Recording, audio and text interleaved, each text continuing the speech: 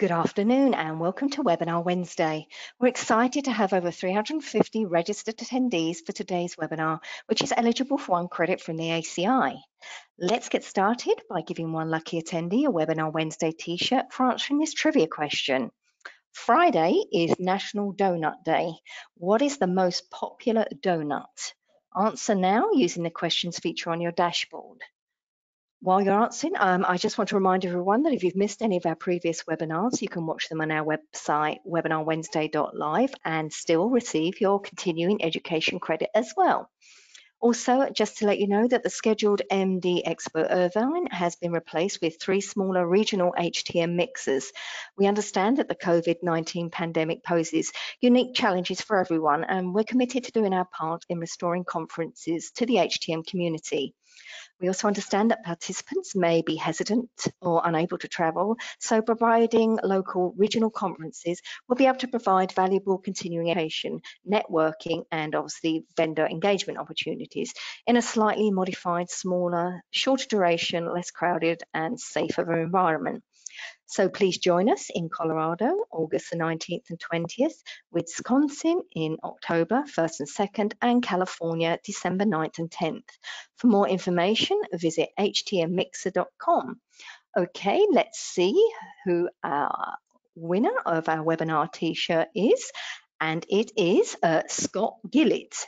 Congratulations, Scott. The correct answer is glazed donuts, closely followed by Boston cream. Yum. Webinar Wednesday would like to thank our sponsor, Nuvolo. Nuvolo helps companies better manage enterprise assets using modern, mobile, real-time reporting and an industry-leading cloud-based platform. Visit nuvolo.com for more information. Our presenters today are Matt Beartick, President of Beartick Engineering, and Carol Davis-Smith, President of Carol Davis-Smith & Associates. Carol, you may begin whenever you're ready. Thanks, Linda. Matt, let's move forward in the deck, please, sir. So again, just like to thank you for taking time out of your day. So let's start with what is it we're going to talk about. I think as the title says, we want to try to help you manage risk more effectively. And hopefully as a community, we can manage it more effectively together in a more consistent manner.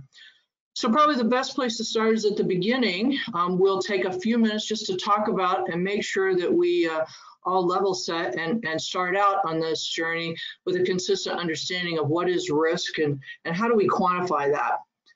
Matt then will take us through some history, how risk scoring has played out in our HTM community. He'll then also illustrate the points in a more detailed way by using AEM as a timely example. And then I'll try to wrap up our time together with a few more examples of how this consistent understanding of what is risk and how do we quantify it is used throughout the healthcare industry and not just within the HTM community. So with that, let's get started. All right, so what is risk? It is universally understood as a potential, risk is the potential for something bad or something adverse to happen. Now, when we want to quantify that, we also have universally understood. And when I say universally understood, I'm not talking about just HTM or just healthcare, but across all industries. We talk about risk as the potential for something adverse to happen, and then we score it or we quantify it by considering both the severity and the probability of that adverse event occurring.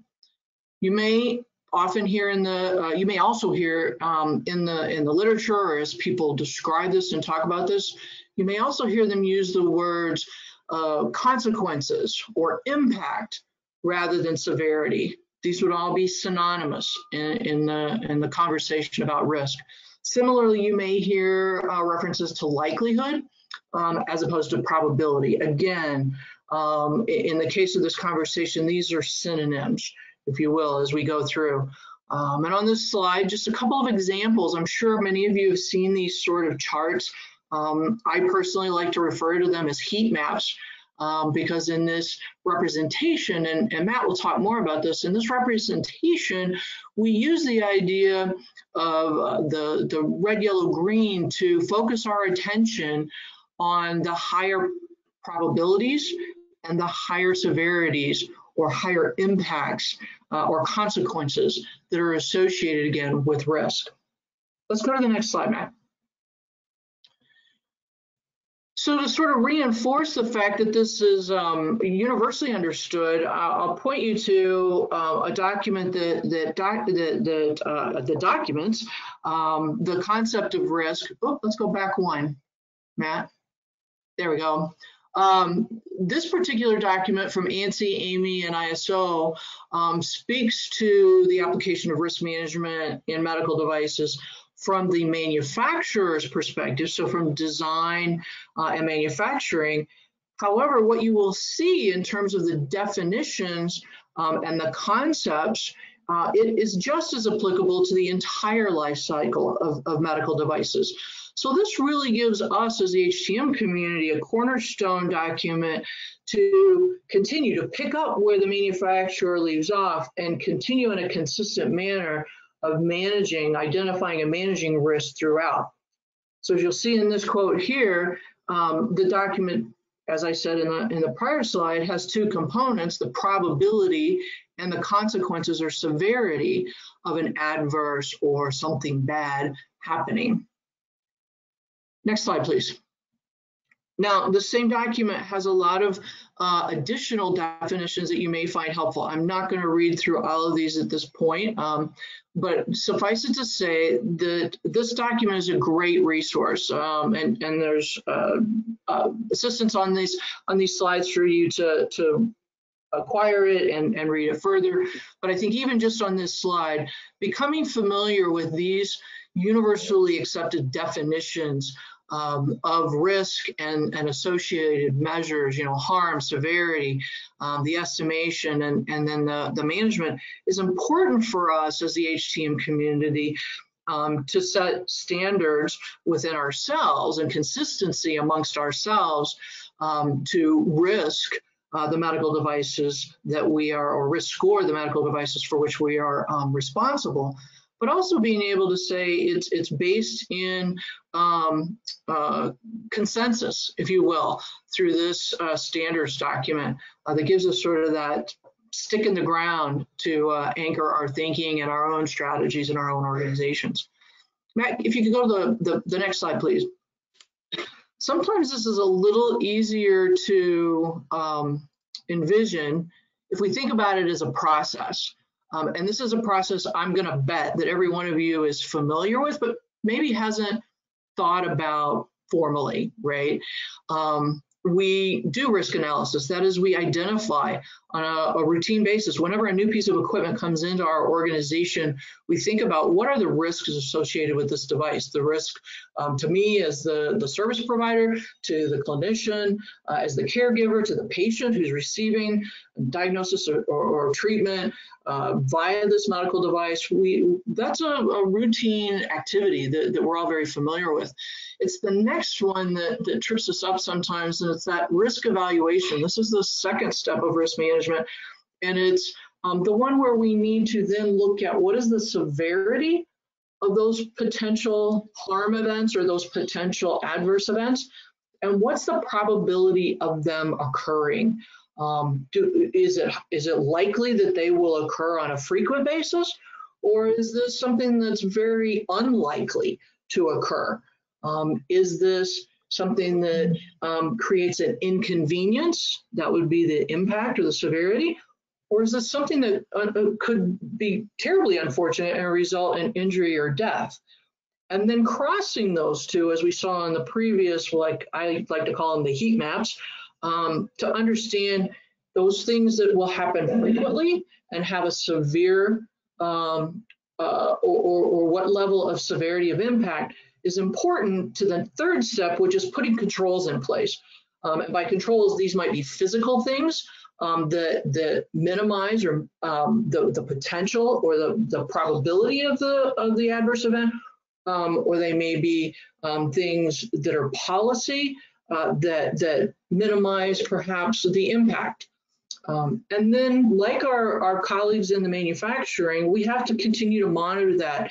And this is where we use analytics, if you will, to monitor, are those risks still, are the risks still there? Is the severity, has it changed? Has the probability changed? Are my controls, are the things I put in place physically or in policy or procedure or process, are they helping to continue to contain that risk in an acceptable range? So that's the foundational conversation. I want to turn it over to Matt now to talk about the history of risk and risk scoring and how it's played out in our community of the HTM world. Great, thanks, Carol. I don't want to spend a lot of time digging into these next slides because number one, they're going to be, a lot of it will be familiar, but number two, we really want to leave time at the end of this hour for questions and comments and discussion because these are all issues that are close to what we do every day. And so I'm expecting there are plenty of opinions about these matters.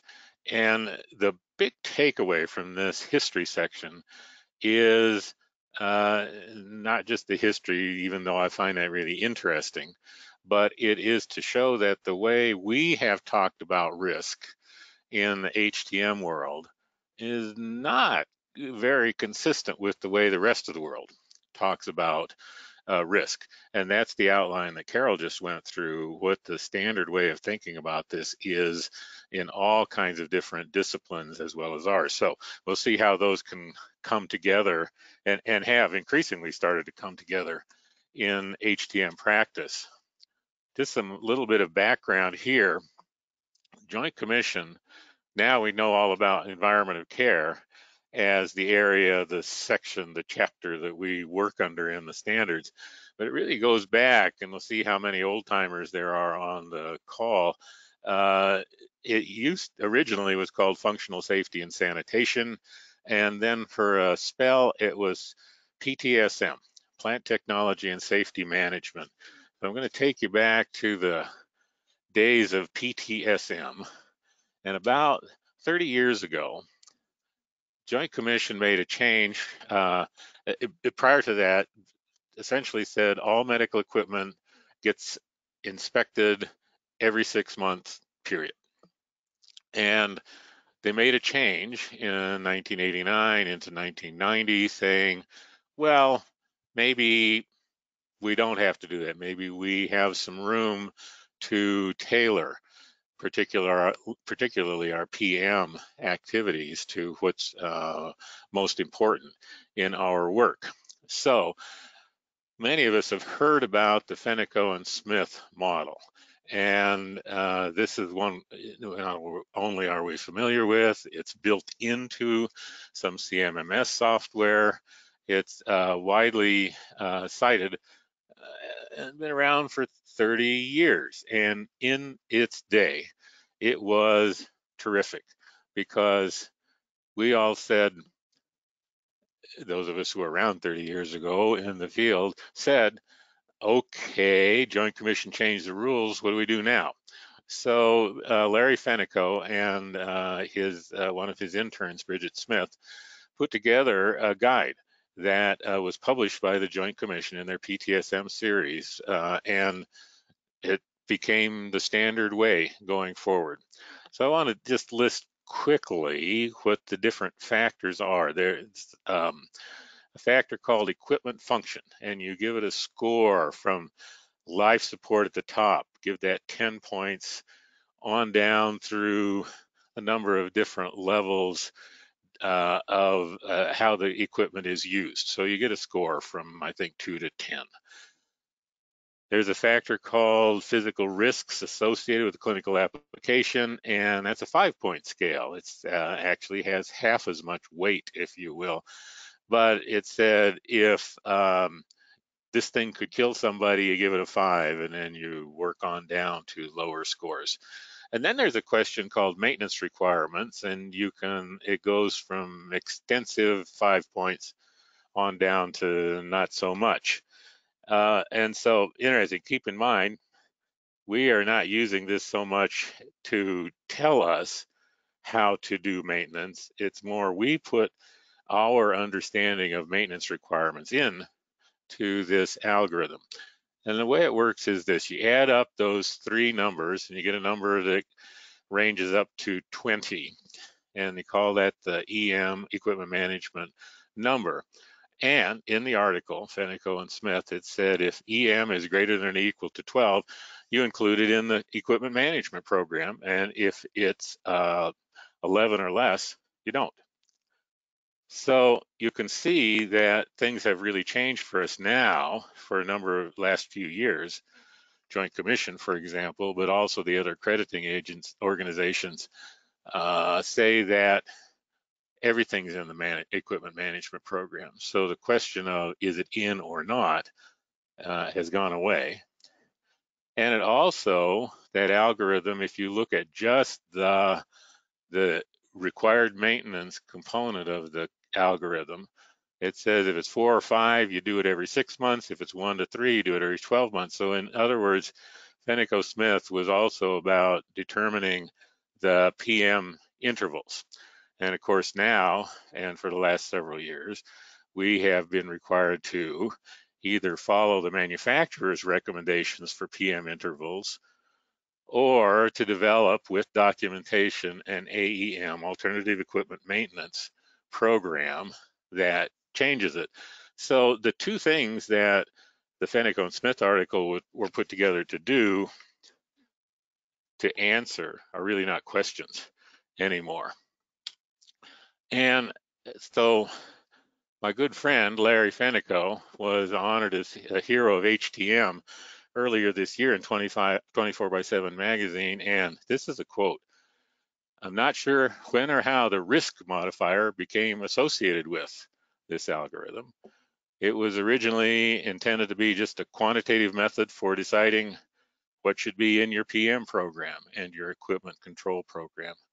So I think what this confirms is if you compare what we just looked at to what Carol introduced at the beginning, this is not about risk. It takes into account to some extent how bad the consequences could be of an equipment failure. Does it kill somebody or does it injure somebody? But it doesn't really take much into account about probability, and it's additive rather than multiplication kind of algorithm. And so this is the olden days, and I'm here to say, and we can discuss this later, I'm here to say it's time to move on 30 years later. I want to mention one other thing, following up, and ASHE, the American Society for Healthcare Engineering, put together its own algorithm a few years later that very clearly borrowed from Fenicko and Smith's algorithm. And they had an equipment function and what they called clinical application, but those are scores that are very much like the kinds of things we see in Fenicko Smith. And there are still people using HTM programs, still using this algorithm, and it's built into some CMMS software. But they added some other factors. They actually said, what's the PM requirement? And there's likelihood of failure, and where is it used? And they had this fairly complicated formula where you added these things up and then some division and some more addition, and doesn't look very much like the standard process that Carol was describing earlier on, but it put together a range. It said if you have a high enough score, it's so-called priority 1, and you do PM twice a year. Priority 2, what's the difference between priority 1 and 2? You should really try to do priority 1, and if you can get to priority 2 and maybe get to priority 3, and lower down you just do visual checks during annual rounds, and if the number is low enough, you don't put it in the program. Again, it's answering questions that we don't need to answer. Everything's in the program, and PM gets done 100%. So again, something that we've moved past mostly. So both CMS, Centers for Medicare and Medicaid Services, and the Joint Commission have a requirement to identify certain types of medical equipment in your inventory.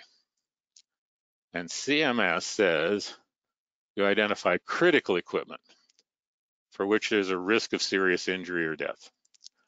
Joint Commission uses almost an identical definition, but instead of calling it critical equipment, they call it high-risk medical equipment. And so adds to the confusion. But both of these organizations talk about this as risk. And what you'll see when you look at this, now that we've had Carol's introduction here, this is only about the consequence, serious injury or death. It doesn't say anything about how likely it is. We could come up with scenarios for almost anything killing somebody. But if the probability is not significant, it's not a high risk situation. So I'm going to say that both of these definitions are non-standard. They really don't define risk, and it complicates the way we continue to have to talk about risk in our business.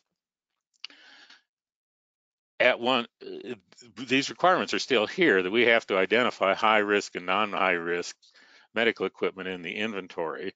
It used to be that some high risk, we had a higher percentage PM completion target, and non-high risk was lower. Now it's all 100%.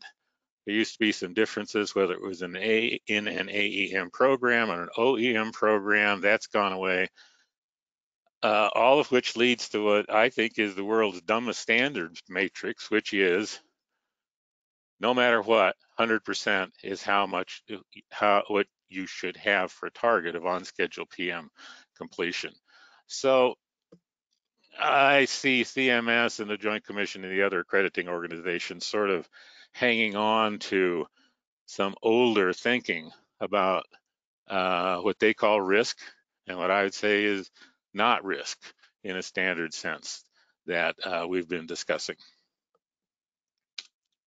So how do you do risk scoring?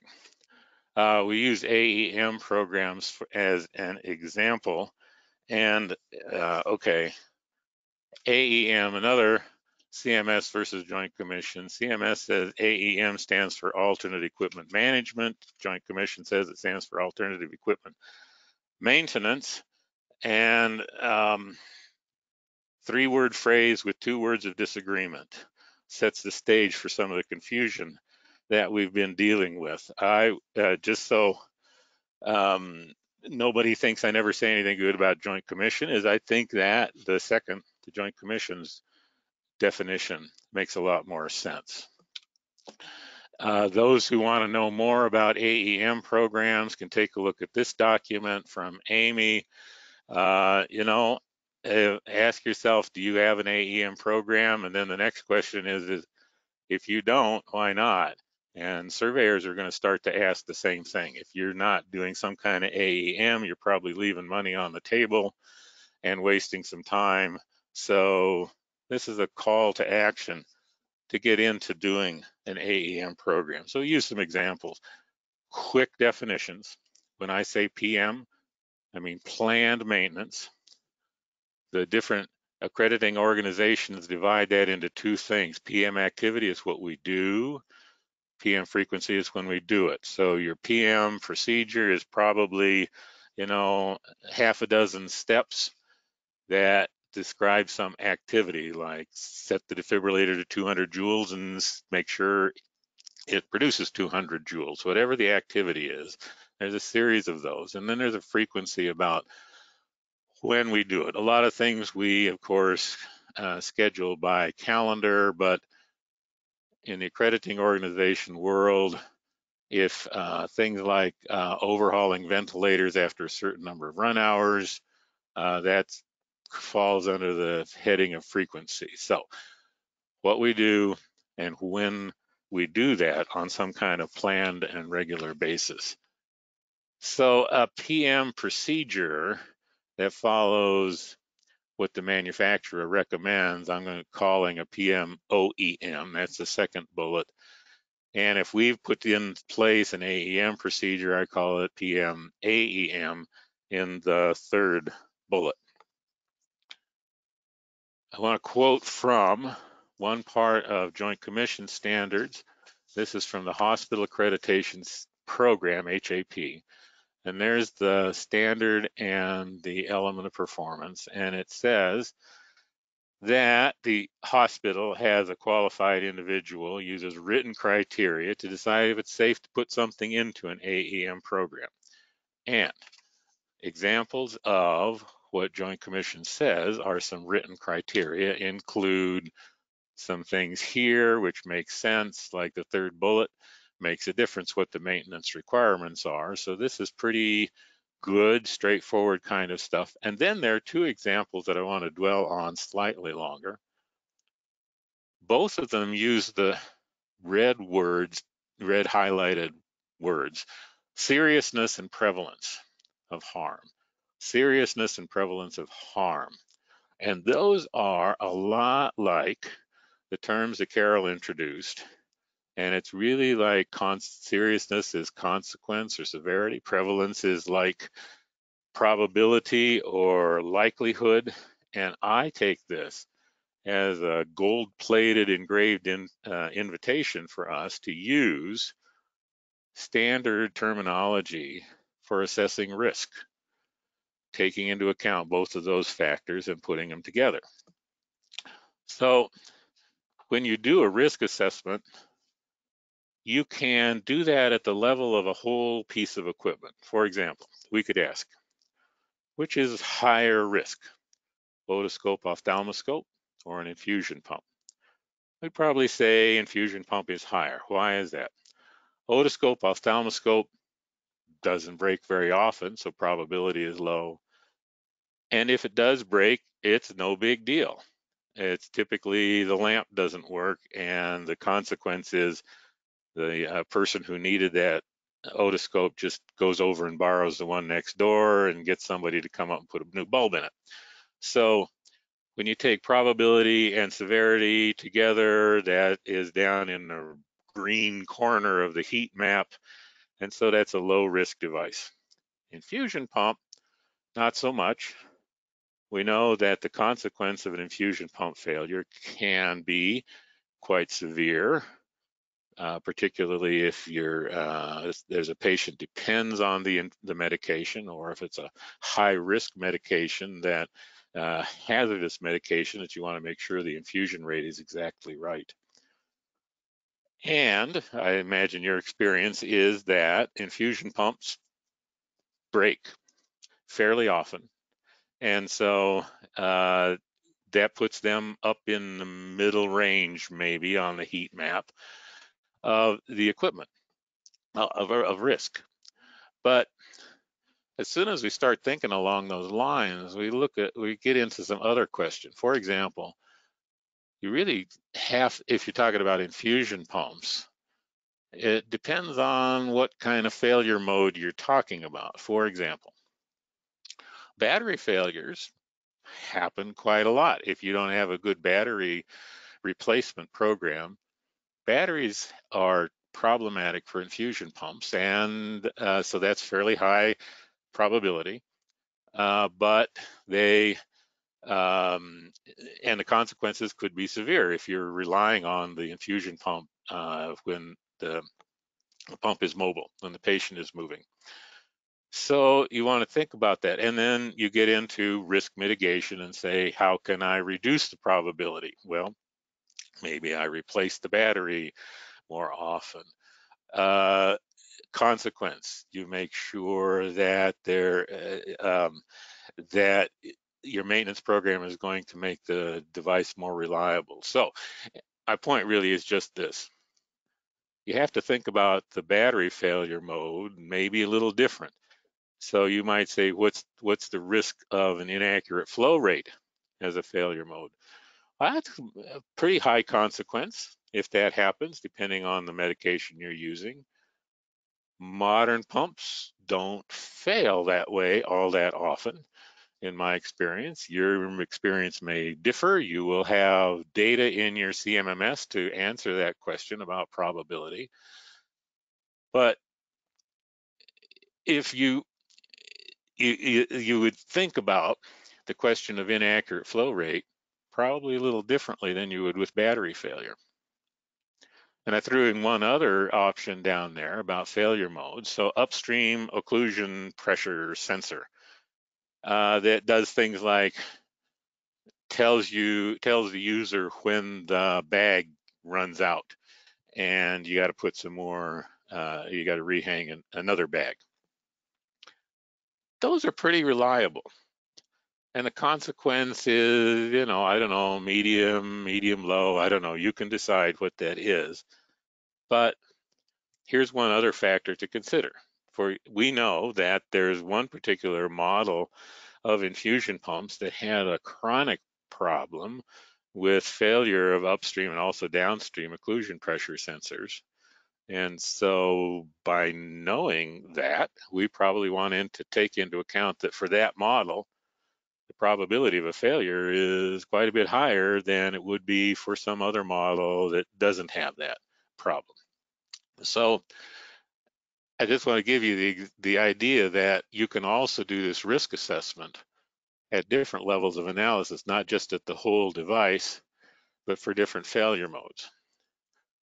And one more thing that you can do, another level of analysis, is to look at your procedures, your individual PM activities, the things that you do and when you do them. So if I'm deciding I'm thinking about flow rate testing for an infusion pump, and I'm thinking maybe I want to back off from that. I've got good data in my repair records and my PM records that say I can back off. A way you could back off would be I maybe want to do it less often than the OEM says. That's a possibility. I don't know if it's a good idea. Your data will tell you, but it's a possibility.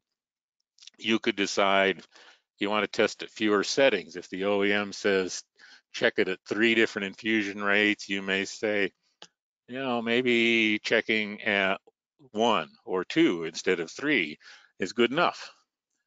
Again, your data can tell you that. Or you could say, as some people do, I don't test flow rate because my pumps are really reliable, or they break enough that they're always in the shop anyway, so I don't have to go look for them for PM, whatever. So I don't know if any of these are good ideas, but you can ask the question in terms of risk and say, suppose I do test at at fewer infusion rate settings. What's the risk of that? What are the consequences of doing that? What are the probability that that's going to create a problem? So you can, I guess I'm making a pitch here for saying, bring this kind of thinking to all kinds of questions that you ask around PM and particularly around your AEM program. I'm going to skip quickly past this rather than read these over. What I'd like you to take away is the VA National Center for Patient Safety had a document about how to do some of this risk assessment work. And the one I have is dated 2002. So if there's anybody from the VA who knows if there's a newer version and if it's available, that would be great. But the only takeaway I want for you for this slide is these are the kinds of things that the VA looks at. This is a good guidance, but you'll notice it's really kind of subjective. Severity rating can be kind of subjective. You have to think, how is it a reasonable possibility that a failure of this device will kill somebody? That's a really high severity rating. There's no number that you can put on that. So that's subjective and depends on professional judgment. And looks like I've got duplicated slides here. So it's subjective. Severity rating is a subjective sort of rating, but probability rating to do your risk assessment, you've got tons of data. You've got failure data in your CMMS software that record every kind of equipment failure because somebody brought it to your shop and said it's broke. And some of them are PM related failures. And here's what I mean by PM related failures. Let me go back. The PM related failures are ones that PM can do something about. So here's an example. If there's a failure of the infusion pump and it's because the person using it made a mistake in programming it, you can PM that thing twice a day and that won't solve that problem. So you want to know about that kind of failure, and you want to help the organization do better and avoid those kinds of failures, but you don't do it by fixing your PM program.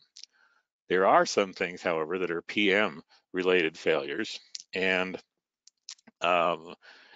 those we do want to track separately. So let me give you some examples. I think a lot of us are familiar with a thing called the MTBF, mean time between failures calculation, and many CMMS software packages do this automatically. And there's a typical sort of a equation down there, and it looks at the failures of all types. The denominator is the key point I want to point you to. Failures of every kind of type. That gives you an overall mean time between failure statistic. But as I was just saying, there are some PM related failures that we want to track separately. And it means failures that we could have prevented by better PM. For example, if the infusion pump batteries are failing early, let's figure out what to do with that. Maybe we replace them more often, or I don't know. You can think of lots of examples and probably already are working on that. There are other things that are hidden failures that could have been discovered by better PM. For example, defibrillator, the user doesn't know if the defibrillator output is low. You set it for 200 and it actually only delivers 150. The user is going to say, it didn't work, crank it up, and that's fine.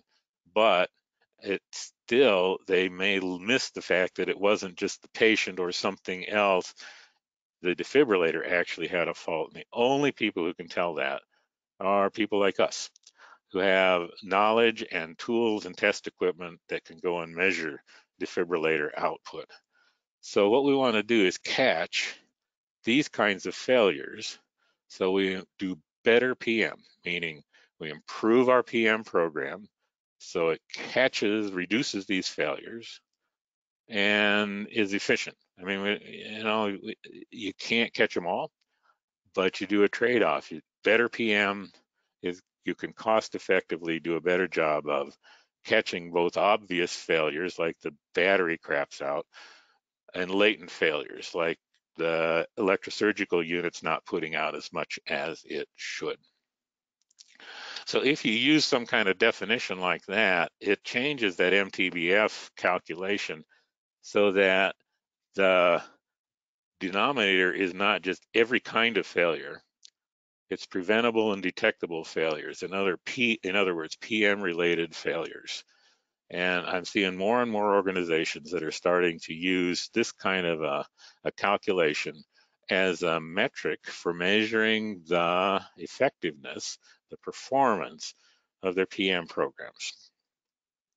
Going into some detail would be another presentation, and maybe we'll do that one. But this is where I want to stop right now at this point and talk about what people are doing to implement some of these risk analysis techniques with regard to PM programs. So one of them, I know this is too small to read, I just want to highlight for you. Some people are now using spreadsheets or other computer readable ways to document as part of their AEM program, they've done some risk assessment. And so what you can see is down in the lower half, there's a thing about probability. And that's a subjective measure of probability of failure, and you can get that information from your CMMS. You can see there's a calculated mean time between maintenance-related failures.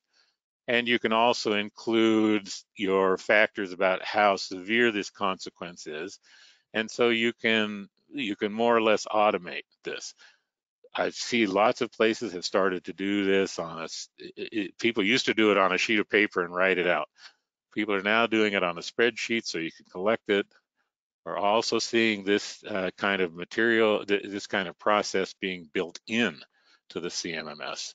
And so I will give an example from Nuvolo. Nuvolo is thankfully, I appreciate their sponsorship of this program with TechNation, but it goes down here and lets you put in, you can see at the bottom of the screen, bottom right, you can choose the severity that you believe applies to this particular kind of equipment, in this case, anesthesia machines.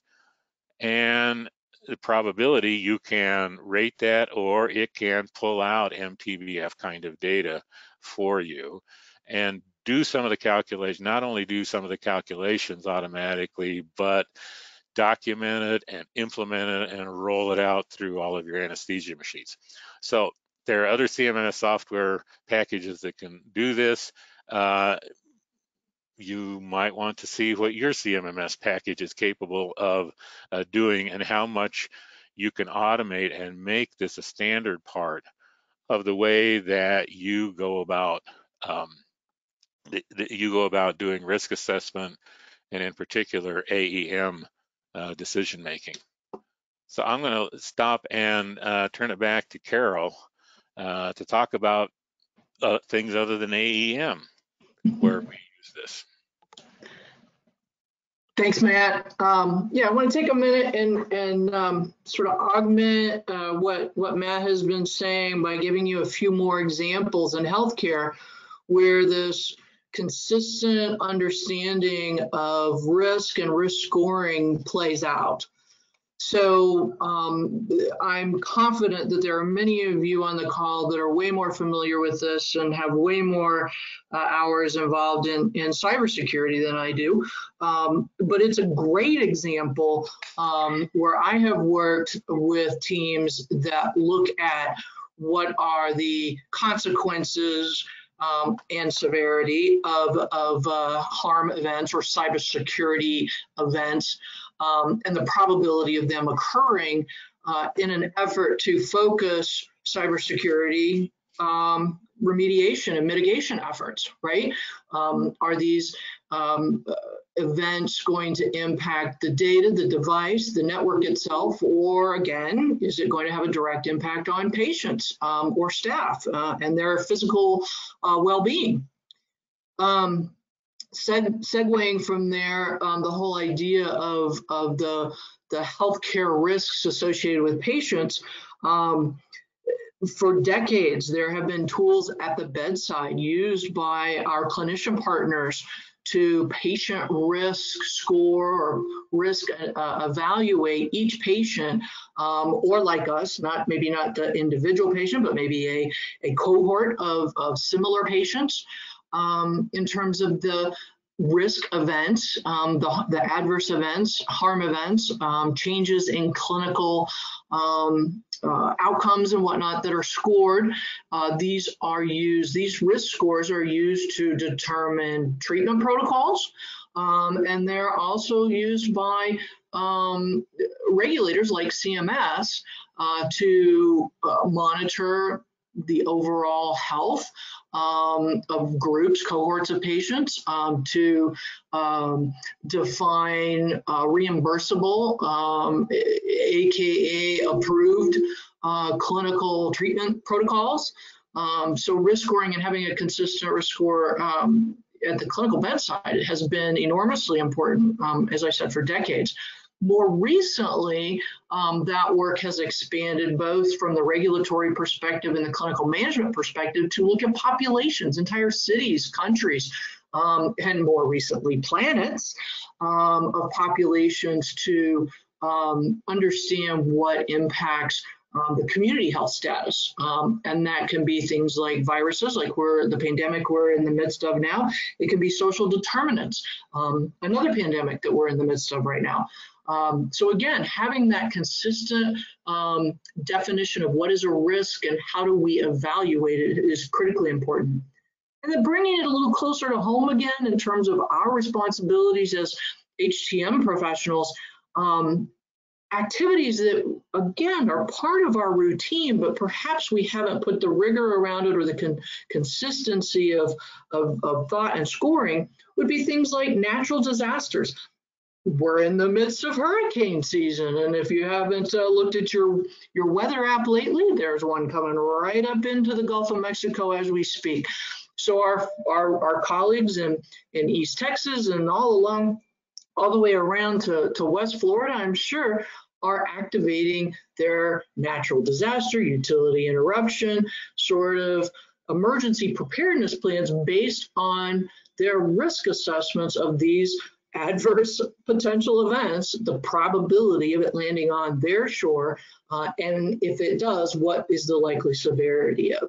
So you can see this plays out all around us, and for us to be able as HTM professionals to communicate, whether it's to our other support service colleagues like IT and facilities, or to our clinician partners, or to our C-suite, we need to be talking risk in the consistent, universally defined and understood way. So at this point, I think, Matt, let's stop and let folks ask questions.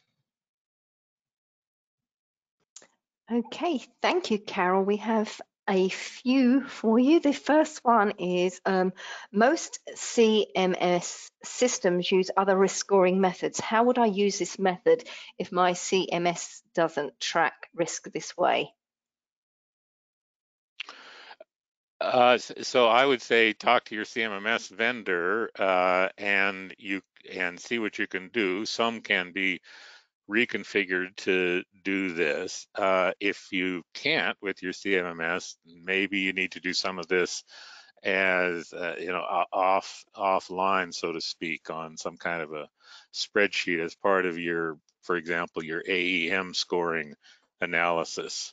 I think the main thing is that what we want to do is start moving forward in how we think about that and find the best way to do the documentation and to link into the CMMS. Okay, another question here is there any reason why you want to use one risk scoring method to identify the overall risk of a device and another method to determine its risk for AEM eligibility? I wouldn't make a difference. I think we should just be consistent in talking about risk. Okay, one more about risk. Can risk scoring be used to identify whether a device is high risk or not? Sure. So keeping in mind that we still have this vestigial requirement from CMS and Joint Commission and the others to say something is high risk or not. So you do have to do that, but I think that the key is to, as you're deciding how you do your PM, take into account the risks of what you're doing by making changes. And let me say something a little deeper about that. In some sense, we think, the standard way of thinking about things is the manufacturer's recommendations. We look at AEM for some things. I'm more and more a believer that the capabilities, the methodologies, the thought processes that we have for AEM programs is how we ought to think about every aspect of PM. We may decide we're going to stick with the OEM recommendations, but we should think in terms of risk. What are the consequences? What are the probabilities of us making changes? How do we optimize? How do we measure the performance of our PM programs? So I think if you adopt that perspective, risk assessment's just a part of how we think about maintenance. in every sense. Hey, Matt and Linda, if I could add on to that, at the risk of making this more complicated, I would also suggest that we need to think about risk beyond the basement. And what I mean by that is make sure our perspective is not just about the risk that we perceive from a maintenance perspective, but as we are responsible for a broader and broader continuum of care delivery environments, the risk for a particular type of equipment may vary. So if we think about Matt's example of the infusion pump, maybe take a little time this afternoon to think about that infusion pump in the different sort of care environments within your organization. Is it in an OR? Is it in an emergency room? Is it in an outpatient clinic? Is it in your home health care environment? Are the risks the same in all of those areas? Or do they change because of the type of patient or because of the type of care provider or the environmental conditions around them or whatnot? This is not, in my opinion, is not a one and done exercise. It does take thought, and it is much more complicated. If we think back to Matt's history lessons, we live in a much more complex environment, or at least we understand the complexities of our environments today, more so than we did in decades past. So I'll leave it at that. Okay, great. Another question here is, what role does MDS2 data provide in determining risk? Oh, well, so that would certainly be a factor when you're thinking about cybersecurity risk. And so and that's an area I have less experience with, but it gives you information about what kind of information the medical device is, recognizes, stores, shares, communicates, networks, and that sort of thing. So if you're trying to say, let's put it back to PM or whatever standard process you use for maintaining network connected medical devices, yeah, you'd absolutely want to take into account that. So if it's a device that's not on the network, or it's on the network and it doesn't collect anything that's personally identified information, that sort of thing, then there is a relatively low severity associated with cybersecurity risk for that device. So it absolutely should take into account whatever sources of information you can in doing a risk assessment. So I'll just add on here that I have worked with teams where we used those forms to, if you will, jumpstart our risk analysis. It's a really great, it lays out nicely in a very organized manner the potential risks, the potential adverse bad stuff that can happen, but you are still left with the homework of evaluation within your organization, within your infrastructure, within your users, what is the probability of any of those things happening, and what would the severity be should they occur. So yeah, it's a great tool to jumpstart, especially your cybersecurity efforts. So a related concept that we didn't have time to talk about today is a thing called failure modes and effects analysis. So we talked about failure modes and how you would do an assessment of a failure mode, how likely and how severe a particular failure mode could be, whether it's cybersecurity or the device doesn't function or it hurts somebody or whatever. But you look at the failure modes, and what it does, it helps you identify what's worth worrying about. And so you can focus your attention on the highest risk failure modes, or to extend Carol's example about weather conditions. So people in somewhere in your organization are dealing with a thing called hazard vulnerability analysis, and it lists different things like hurricanes and blizzards and other things like plane crashes at the airport or pandemic or whatever. There are these different things that could happen, and then assesses them for your area. So for example, Carol's in Phoenix, I'm north of Denver, and the likelihood of a hurricane is really low here. And so it becomes a low risk event because it just doesn't happen. So what we're able to do is say, in our hospitals, we don't worry about hurricanes. But if you are in New Orleans, you know that they happen pretty often and they're a really bad thing when they happen. So it surfaces to the top high risk sorts of things that require our attention. Same sort of thing with medical devices. From whatever aspect of safety and effectiveness, it helps us think about what's worth spending time on. Really, that's what underlies AEMs. Why should we go out and see if the otoscope lights up? They don't need to send somebody expensive around to check those. The person using it is perfectly competent to tell whether the light came on or not. So it helps us to think through and gives us a rationale for deciding, I'm just going to stop doing that. I'm going to focus my limited HTM resources, particularly my PM resources, on stuff that's worth doing. I've in my AEM workshops, I've keep saying I never got around to it, but I wanted to make a T-shirt that says, "Stop doing stupid stuff." And you know, if we just go by the book, the OEM, we do a lot of stupid stuff. We need some kind of a documented, rational, consistent, standard, recognized way of thinking about things to identify stupid from smart and do the smart stuff.